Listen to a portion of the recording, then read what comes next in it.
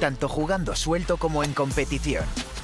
Tanto si se trata de un rápido 9 hoyos o de un gran 36. Tanto si juegas bajo presión o arrasando, siempre das lo mejor de ti. Nuevo fuel de FootJoy. If you could just give us an overview of your round today compared to yesterday. Basically, I hit the ball a little bit more crooked today. Did not hit many fairways. Like I truly think the number was 3. I was never not really in bad spots. 18 was not a good spot, but for the most part, it was close enough where it didn't really penalize me.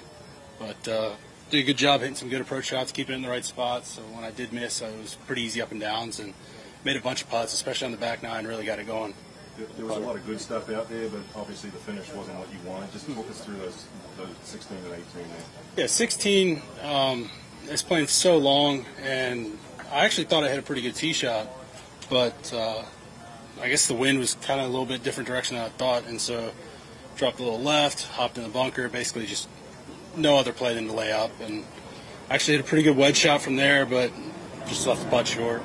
18, I don't know if y'all saw that live, but that was a bit more tee-ball than golf. I don't know. I should have done better from that, but what was the deal with the lie?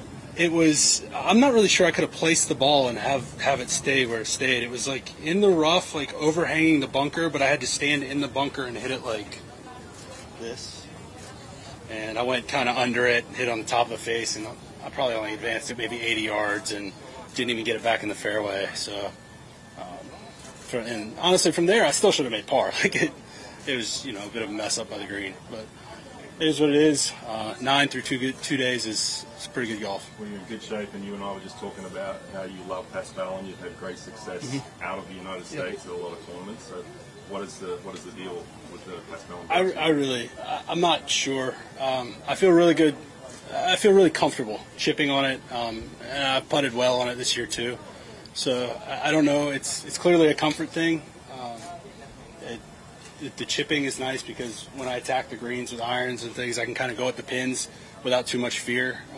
I don't feel like I'm too short-sighted here. I can get under the ball. It sits up a bit. But I really don't know what it is. I don't think I've finished outside the top 25 this year on Pascal, and hopefully this week's headed towards another good finish. On the shot you mentioned on 18, did you think about taking a drop? No, a drop wasn't really an option. I mean, I could, but I could definitely hit the ball. I should have done better than I did. I mean, I was looking to just advance at 130 yards, and I went under it. If I went back out there again, I'd do the same exact thing. Same club. I don't think I would really change anything. I'd just try and execute better. And you mentioned the comfort on Pascal. Is that the biggest thing you would pinpoint compared to the last couple of weeks where the results have been struggling, or is your game in a better spot? Honestly, I played pretty well at Zurich last week. I did a lot of good things, especially the first day. I think I made like 6 birdies.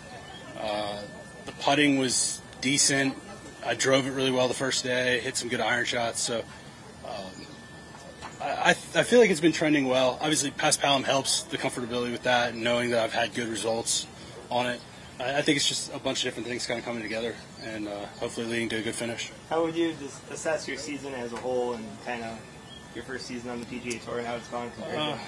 I mean, the start, it's been a little tentative. It hadn't quite been the golf I've wanted. I feel like I've played decent golf at times, but I haven't really put it together for one full week yet.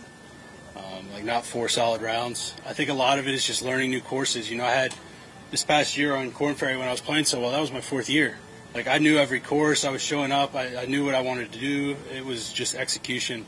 And this year, it's been a little bit more learning the courses, and I think that's kind of led to some of the struggles. And then going into the weekend with right in the mix, is there anything that you'll draw from your time on KFT being in the mix that you'll look to apply? Yeah, absolutely. I mean, I've been near the top before. I mean, I've played final groups and I've won a tournament on the Korn Ferry Tour. So I don't really have anything else to draw back on. So yeah, I'm gonna go back to that. Awesome. Yeah. Sweet. Appreciate it. El nuevo Pro SL no tiene clavos, pero tiene un agarre increíble. Con una plancha de carbono adicional para optimizar el retorno de energía y un nuevo y moderno diseño, el zapato original de máximo rendimiento sin clavos tiene algunas ventajas importantes.